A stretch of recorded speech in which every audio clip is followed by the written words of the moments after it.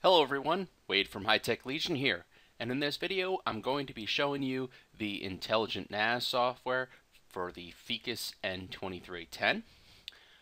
Also, I'm going to show you the web user interface, which gives you all the options that come with the N2310, and stay tuned for some overview of the mobile software that's available for the NAS as well. So, when you first get your NAS, you're going to install your hard drives into it and it's going to initialize. What you're going to want to do is go to install.thecus.com and download the intelligent NAS program that is appropriate for your operating system, whether that be Windows, Macintosh, etc. When you run the intelligent NAS utility, you get this screen here. It does a scan of your network.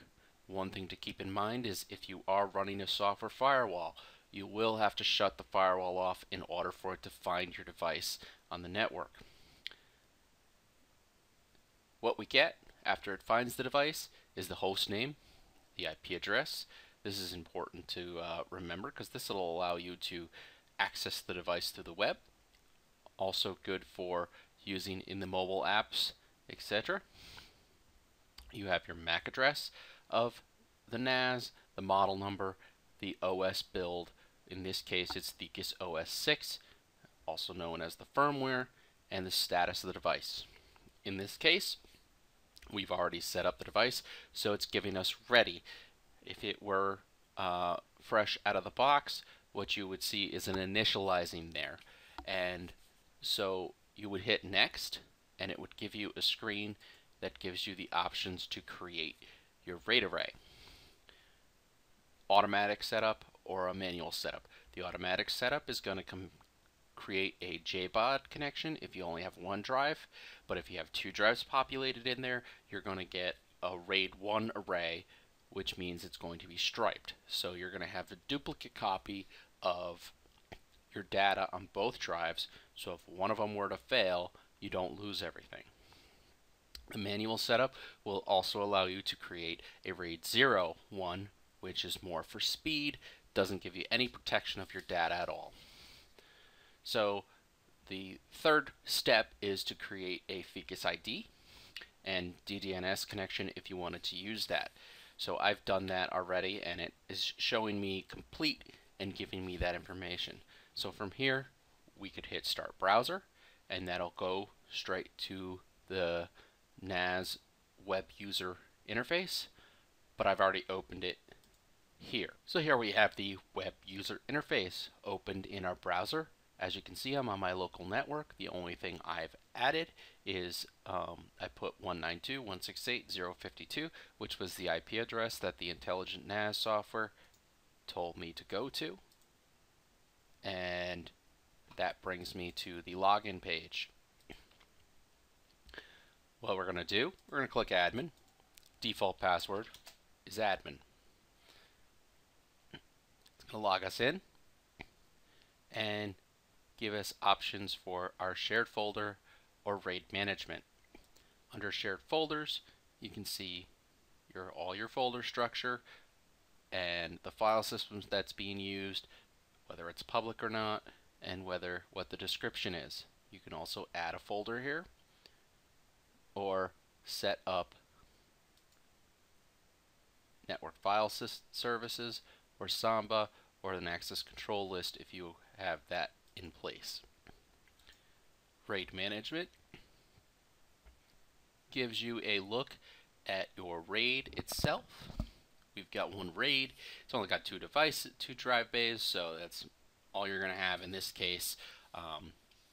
What type of RAID it is, the status, which disks are used, your total capacity, and how much space is used. So, if we close that, then you have your control panel here. Control panel has all kinds of utilities and tools in it, and we'll go over some of that very quickly. I just want to finish showing you the initial user interface. Here you can do a search. This is a quick link to the system log. You have an extensive help file. You also have which user is logged in. You can change the password. You can change the language. It gives you a quick look at the OS build that's being used, and you can also log out. Down here you have a quick link to your network. You have a quick link to disk information and a quick link to RAID management, which is also here. Down here there is a power button that allows you to reboot the device or power it off. Under the control panel you have a general tab, which just gives you the manufacturer, product number, firmware, and uptime. You have status, which gives you status of services that are running on the device. You have another link to your system log, date and time,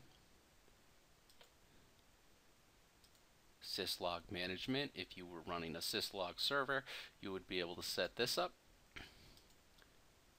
Notifications, so you can turn on email notifications and beep notifications for certain types of events.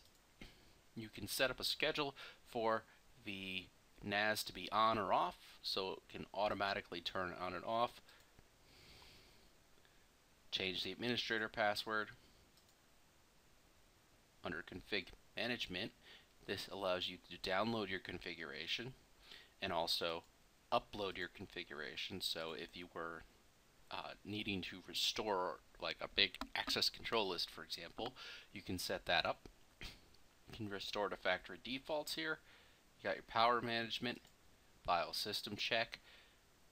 If you click apply, this will force a system check of the file system when you reboot it. Under your networking information, you can change the host name. You can set the IP address to be manual or DHCP. It's automatically pulling this information from my router. You can change the size of the jumbo frames, and you can also set IPv6, which is off by default, a note on the device as well, and the default gateway.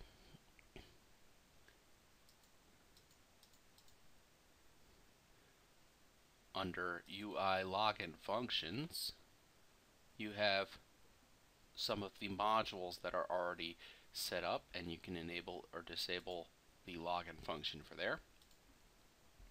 Hardware information gives you information on the CPU and the memory, the network interface card, the USB, what's controlling the USB, and the SATA controller. User access log gives you an enable here, and so every time a file is accessed or changed, you would be able to see this in the log. You can set it on certain folders and certain protocols as well. Under storage, you have disk information. Disk information gives you the model of each drive, also the capacity and the firmware version. Smart utility, as well as a way to force the detection of bad blocks. If you start to have performance issues or something like that, you might want to run a scan. RAID management is the same page that's seen here and also down here, so they have links to that in multiple places. Next we have the file sharing privilege section. And this section is very important because it allows you to set up additional users for your NAS and also permissions to what folders they have access to. So you can go into local user configuration and you can add a user, you can edit a user, or you can remove one.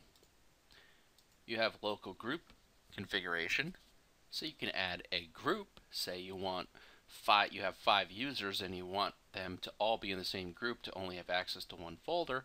This is an easy way to control it, and then if you had to add them to another folder, for example, you could just edit the group without having to edit all 5 users.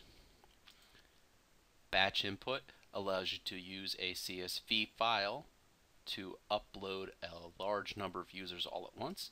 It gives you the example of how to configure that file down here.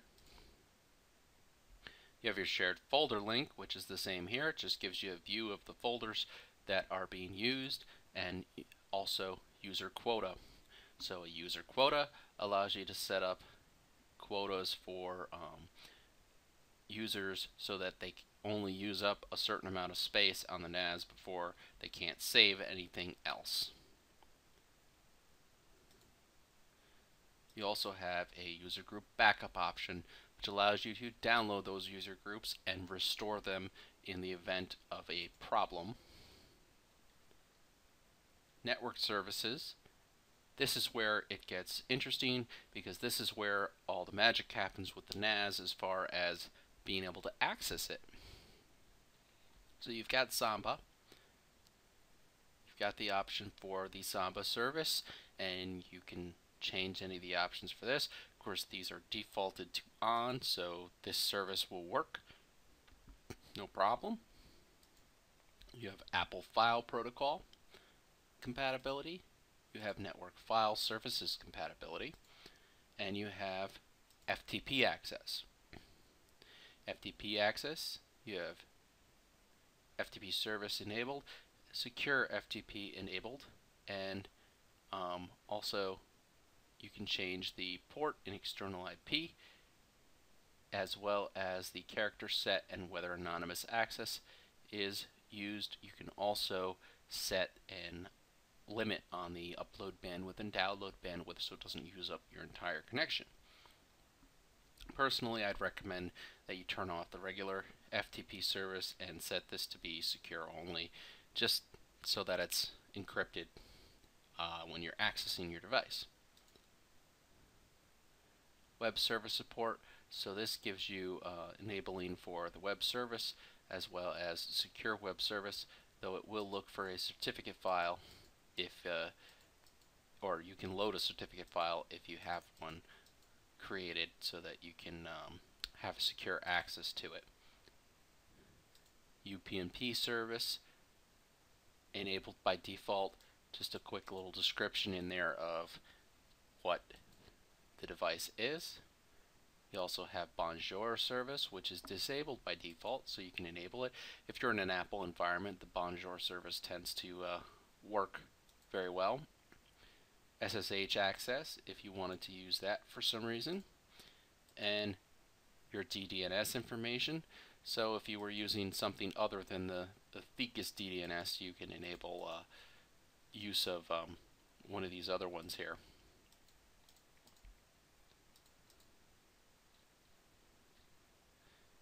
UPnP port management. So this tells you all the UPnP mappings from between the device and your router. You can see it picked up my router information and also what's been pushed to it, and you can add rules or delete rules in here as well. WebDAV. The WebDAV environment is pretty important because this is how you would access your device through your mobile app if you wanted to use that. Auto thumbnail, so if you're backing up a whole bunch of pictures, if this is enabled, it'll automatically create a thumbnail for accessing the photos with the T on the Go app, so that you don't have to download the whole thing just to look through it. And your Thecus ID. So your Thecus ID is what you set up initially when you set up the device, and also your DDNS registration here. So this is where, if you're using the thecuslink.com page for your DDNS, this is where you would change that or set it up initially if you didn't do it in the beginning. Next, we get to the application server section of the UI, and so this shows the power of the Thecus OS 6. What you have here actually is a way to install applications onto your NAS so that you can have it do certain things, and in a way this makes you able to customize it to your needs. So by default you have the iTunes server and the Pixa server installed on the device. You also have Dashboard, which you can install. And if we go to NAS applications here, this shows you what's already installed. You can click Update All, or you can install certain things. Plex is another module that you can install in here, and as a media server. So app installation is another place that you can upload apps to it, and it says right here down in the description, and this is where you would go if you wanted to get apps from the Thecus website for your device that aren't already in the NAS application page. Backup utilities. This is really kind of cool because you have rsync, so you can use rsync and a target server so that you can sync the NAS and that server. You can do a backup restore of your access control list. Data burn allows you to plug in a DVD, CD, DVD, or Blu-ray burner into the USB port on the back of the device and back up your NAS directly to that CD. So you can have a physical piece of media, that you want to take off site maybe. You also have Data Guard. Data Guard allows you to set a source path for it to back up the NAS to. You can also back up USB devices to your NAS, or back up the NAS to your USB devices through those ports as well. External devices, so these are a couple other things that you can have the capability for. You can plug in a printer, or you can also plug in a UPS to it, and this will give you information if it's a supported device on those connections. Hope you enjoyed this overview of the Thecus OS 6 and the N2310 NAS software. Stay tuned for the mobile software information, and definitely don't forget to check out the unboxing video. For the full review, see www.hightechlegion.com. Don't forget to subscribe to our YouTube, Facebook, and Twitter pages. Take care.